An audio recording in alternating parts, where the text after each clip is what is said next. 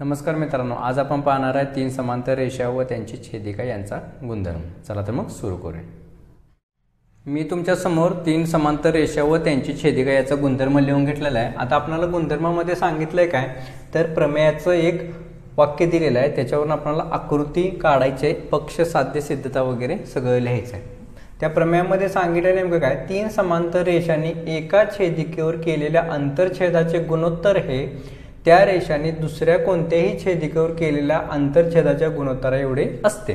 म्हणजेच काय तर समजा मी तीन समांतर रेषा घेतल्यात, रेषा L, रेषा M आणि रेषा N या तीन समांतर रेषा आहेत।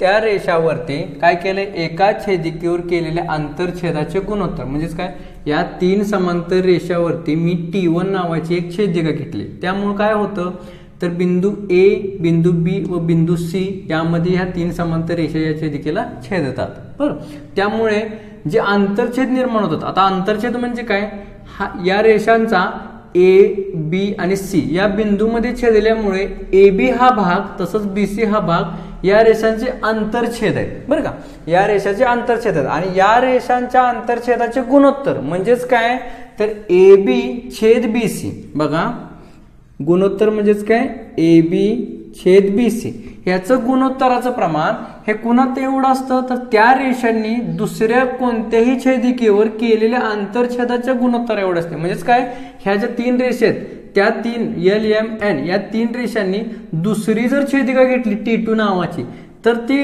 कुठे छेदते, बिंदू P, बिंदू Q व बिंदू R मध्ये छेदते आणि त्याचं जे आंतरछेदाचं गुणोत्तर होते म्हणजेच काय होईल, हे गुणोत्तर PQ छेद QR या गुणोत्तराच्या छेदाच्या बरोबर असतं। ओके, त्या रेषाचे गुणोत्तर हे दुसऱ्या कोणत्याही छेदिकेला गुणोत्तराच्या एवढेच असते। म्हणजेच काय AB छेद BC बरोबर PQ छेद QR असं असतं आणि हेच आपल्याला काय करायचंय तर सिद्ध करायचंय। आता हे सिद्ध करण्यासाठी ह्या वाक्यावरून आपण आकृती जी काढून घेतलेली आहे ती आकृती आपल्याला काय केली पाहिजे, पक्षामध्ये जे काय काढलेलं आहे ते आपल्याला लिहायला लागेल। मग काय काढलेलं आहे आपण तर रेषा L, रेषा M आणि रेषा N या तीन समांतर रेषा सुरुवातीला काढलेत। मग आपण इथे लिहिणार काय, रेषा N समांतर रेषा M समांतर रेषा N ह्या तिन्ही कशा आहेत, एकमेकीला समांतर आहेत असं आपण लिहून घेतले। त्याच्यानंतर आपण पुढे काय केले, यामध्ये T1 नावाची आणि T2 नावाची एक छेदिका काढलेत। मग काय T1 व T2 या त्यांच्या छेदिका आहेत असं आपण काय केलेलं आहे, काढलेलं इथं पक्षामध्ये लिहून घ्यायचं आहे। आणि T1 नावाची जी छेदिका आहे ती या तीन रेषांना बिंदू A, बिंदू B व बिंदू C मध्ये छेदत्या। म्हणजेच आपण लिहिलं इथं T1 ही छेदिका त्या रेषांना अनुक्रमे बिंदू A, बिंदू B व बिंदू C यामध्ये छेदते। तसंच आपण T2 नावाची एक दुसरी रेषा काढलेली आहे, ओके, छेदिका काढलेली आहे। आता ही छेदिका बिंदू P, Q आणि R मध्ये छेदत्या। म्हणजेच आपण ते सुद्धा लिहून घ्यायचं आहे, T2 ही छेदिका त्या रेषांना अनुक्रमे PQR या बिंदूत छेदते। आणि आपल्याला तर माहित आहे हे जे आहे ते आपल्याला काय करायचं आहे, सिद्ध करायचं, म्हणून हे आपण साध्यामध्ये लिहून घेतलं। आता याच्यामध्ये महत्वाचं असं आहे, ह्या तीन रेषा आहेत आणि त्यांच्या छेदिका आहेत, तर आपल्याला हे सिद्ध करण्यासाठी हे जे गुणोत्तर आहे ते आपल्याला सिद्ध करण्यासाठी ह्यामध्ये काहीतरी रचना करावी लागेल। आता ती रचना जी करायची ती काय करायची आहे तर PC ही काय करायची, जोडून घ्यायची आहे। ठीक आहे, मग मी इथं जोडून घेतो। बघा, मी इथं रेषा PC जोडून घेतलेली आहे। आता हीच आपल्याला काय करावं लागेल, रचनामध्ये लिहावी लागेल। मग आपण इथं लिहिणार काय तर रेख PC जोडली, ओके। आणि बघा त्याच्यामध्ये अजून थोडंसं काहीतरी होतंय, काय होतंय, रेख PC जोडल्यानंतर ती M या रेषेला बिंदू D असं नाव देतो मी, बिंदू D मध्ये काय करत्या, छेदत्या। म्हणून आपण इथे लिहू शकतो रेख PC जोडली व ती रेषा व ती रेषा M ला बिंदू D मध्ये छेदते असं आपण इथं लिहून घ्यायचं रचना। आता या रचनेमुळे आपल्याला मिळते नेमकं काय तर आपल्याला दोन त्रिकोण मिळतील, या साईडचा वरचा एक त्रिकोण आणि खालचा एक त्रिकोण। यामध्ये हे दोन त्रिकोणाचं जर आपण प्रमाणाच्या मूलभूत प्रमेयावरून जर गुणोत्तर घेतलं तर आपल्याला हे सिद्ध करता येईल। आता ते कसं सिद्ध करतात ते आपण पाहूया। म्हणून इथं सुरुवातीला सिद्धता लिहून घेऊया। सिद्धतामध्ये आपल्याला काय करायचं, तर दोन त्रिकोण घ्यायचे. मग पहिला त्रिकोण कोणता घ्यायचा आहे, APC हा त्रिकोण घ्यायचा. समजा हा त्रिकोण आहे APC, इथं A बिंदू, इथं P बिंदू आणि C बिंदू. आता याच्यामध्ये एक रेषा जी आहे ती समांतर गेलेली आहे. ती रेषा कोणती आहे, तर M आहे आणि ती यामध्ये D बिंदू मध्ये छेदते. ओके, आता ह्याच्यामध्ये बघा, हा जर मी त्रिकोण घेतला APC, तर या त्रिकोणामध्ये प्रमाणाचं मूलभूत प्रमेय आपल्याला वापरता येतं. आता ते कसं वापरता येतं, तर बघा, दोन समांतर रेषा आहेत यामध्ये, AP एक आहे आणि M एक. या दोन समांतर रेषा असल्यामुळे पुढे काय होतं, तर राहिलेले जे दोन भाग आहेत ते इथं आणि इथं छेदतात. म्हणजे इथं बिंदू B मध्ये आणि इथं बिंदू D मध्ये ही रेषा M छेदून जाते. मग ह्याच्यावरती आपल्याला काय करता येईल, प्रमाणाचे मूलभूत प्रमेयाचा वापर करता येईल. आणि त्याच्यामुळे आपल्याला गुणोत्तर कसे मिळतील, AB छेद BC बरोबर PD छेद DC, असं आपल्याला हे गुणोत्तर मिळेल. आणि याच गुणोत्तरावरून पुढे आपल्याला काय करता येईल, तर बघा, इकडला एक त्रिकोण घेतला, समजा PRC हा त्रिकोण घेतला, तर ह्याच्यावरती सुद्धा असंच प्रमाणाचे मूलभूत प्रमेयाचं गुणोत्तर वापरून आपल्याला हे सिद्ध करता येईल. ओके, मग सुरुवातीला हे आपण जे आहे ते लिहून घेऊ. आपण काय केलेलं आहे, सुरुवातीला APC हा त्रिकोण घेतलेला आहे, म्हणून हे सुरुवातीला लिहून घेऊया जे काय आपण घेणार आहे ते. त्यामध्ये बघा, आपण त्रिकोण कोणता घेतलाय, त्रिकोण APC हा त्रिकोण घेतलाय. या त्रिकोणामध्ये बघा, AP समांतर BD. ओके, AP समांतर काय, BD रेष आहे. आता बघा, या त्रिकोणामध्ये AP समांतर जर ही M रेष म्हणजेच काय BD जर असेल, तर आपल्याला प्रमाणाचे मूलभूत प्रमेयावरून डायरेक्ट गुणोत्तर घेऊ शकतो. ते गुणोत्तर कसे मिळतील, AB छेद BC, AB छेद BC बरोबर PD छेद DC, असं हे गुणोत्तर मिळेल. आणि हे गुणोत्तर कशावरून मिळालं आहे आपल्याला, तर प्रमाणाच्या मूलभूत प्रमेयावरून मिळाले. आणि ह्यालाच आपण समीकरण नंबर 1 नाव देऊ. त्याच पद्धतीनं समजा जर आपण हा दुसरा त्रिकोण घेतला PRC हा त्रिकोण घेतला, तर या त्रिकोणामध्ये सुद्धा आपल्याला गुणोत्तर घेता येतात. बघा, हा जो त्रिकोण आहे, इथं P बिंदू आहे, इथं R आणि इथं C, ह्याच्यामध्ये M जरी रेष गेली असेल तर आपल्याला इथं Q बिंदू तसंच इथं D बिंदू मिळेल.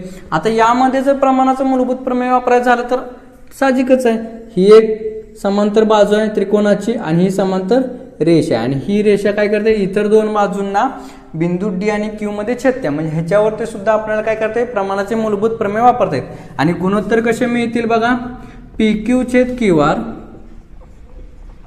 बरोबर PD छेद DC, PD छेद DC असं गुणोत्तर मिळेल. आणि या गुणोत्तरावरून आपल्याला हे पुढे सिद्ध करतात. म्हणून आपण काय करू, हा त्रिकोण लिहून घेऊया. तर यामध्ये बघा,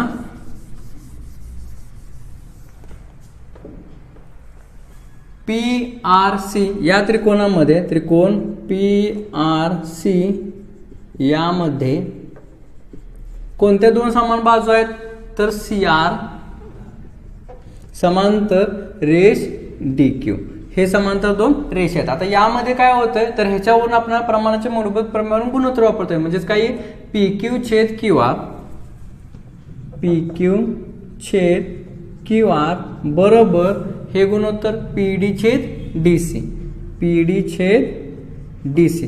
आता हे गुणोत्तर आपल्याला मिळालं. या गुणोत्तराला सुद्धा कारण काय असेल, प्रमाणाचे मूलभूत प्रमेय. आणि याला समीकरण नंबर आपण 2 नाव देऊ. आता या दोन्ही समीकरणामध्ये बघा, या दोन्ही समीकरणाच्या उजव्या बाजू बरोबर आहेत, म्हणजेच PD छेद DC, PD छेद DC असं आहे. उजव्या बाजूच्या दोन्ही समीकरणाच्या बरोबर असतील तर आपल्याला डाव्या बाजू बरोबर आहेत हे लिहिता येतं.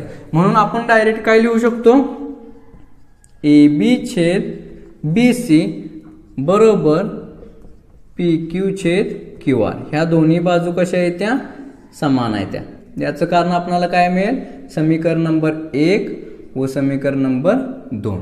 आता ह्याच्यावरून आपण हे सिद्ध केलं. आता नेमकं आपण सिद्ध काय केलं, तर कोणत्याही जर 3 समांतर रेषा जर आपण घेतल्या आणि त्याला जर आपण T1 आणि T2 नावाच्या 2 छेदिका घेतल्या, तर त्याच्यामुळे तयार होणारे जे अंतरछेद आहेत, म्हणजेच AB आणि BC ह्या अंतरछेदाचे गुणोत्तर ह्या दुसऱ्या अंतरछेदाच्या गुणोत्तरा एवढं असते, म्हणजेच PQ छेद QR एवढं असतं. हे आपल्याला सिद्ध करता येतील. जर तुम्हाला स्क्रीनशॉट घेणार असाल तर तुम्ही स्क्रीनशॉट सुद्धा घेऊ शकता. आता याच्यानंतर आपण पुढं एक्झाम्पलकडे जाऊया. तुमच्यासमोर मी एक उदाहरण लिहून घेतलेलं आहे. त्या उदाहरणामध्ये काय दिलं आहे ते पाहूया. एक आकृती दिलेली आहे आणि त्यामध्ये सांगितले ए बी समांतर सी डी समांतर ई एफ. म्हणजेच काय, ए बी एक रेषा आहे, तसंच सी डी आणि ई एफ या रेषा आहेत आणि त्या एकमेकीला कशा आहेत, समांतर आहेत. आता त्यामध्ये आपणाला काही किमती दिलेल्या आहेत, त्या यामध्ये भरून घ्या. जे काही ए सी किती दिलं आपल्याला, तर 5 दिला. ए सीची किंमत आपल्याला 5 दिल्या. तर त्यामध्ये ई सी 10 दिलाय, पुढं जो ई सी आहे तो 10 दिलाय आणि बी डी दिलेला आहे आपल्याला 15. या पद्धतीने या किमती दिल्या आहेत आणि शेवट विचारले त्यांनी डी एफ ची किंमत काढायची. म्हणजेच आपल्याला जो ही डी एफ आहे तो आंतरछेद काढायचा आहे. मग यामध्ये आपल्याला काय करायचं आहे नेमकं, तर 3 समांतर रेषेचं गुणधर्म वापरायचं. आता 3 समांतर रेषा व त्यांच्या छेदिकेचं गुणधर्म काय आहे, तर बघा जे दिलेलं आहे सुरुवातीला, म्हणजेच काय, ए बी समांतर सी डी समांतर कुठलं काय, ई एफ. हे समांतर रेषा आहेत आणि त्यांनी काय सांगितलेलं आहे, तर 2 छेदिक दिलेत. आता त्या छेदिकेचं नाव दिलेलं नाही, आपण जरी घेतलं तरी चालेल. इथं T1 आणि इथं T2 व त्यांची छेदिका कोणती, T1 व T2. आता 3 समांतर रेषामुळे व त्यांच्या छेदिकामुळे आपल्याला एक गुणधर्म मिळतो. त्या गुणधर्मामध्ये आपण आता बघितलंय की काय आपल्याला गुणोत्तर कसे मिळणार, AC छेद C बरोबर BD छेद DF असं आपल्याला गुणोत्तर मिळेल. आता या गुणोत्तरामुळे किमती ठेवूया. एसीची जी किंमत आहे ती ठेवून घेऊया. एसी आहे 5, सीई आहे 10, BD 15 आहे आणि DF आपल्याला काढायला सांगितले. आता याचा बघा तिरकस गुणाकार केला तर आपल्याला पुढे किमती मिळतील. मग तिरकस गुणाकार कसा येईल बघा, DF गुणुले 5 बरोबर 15 गुणुले 10. ओके.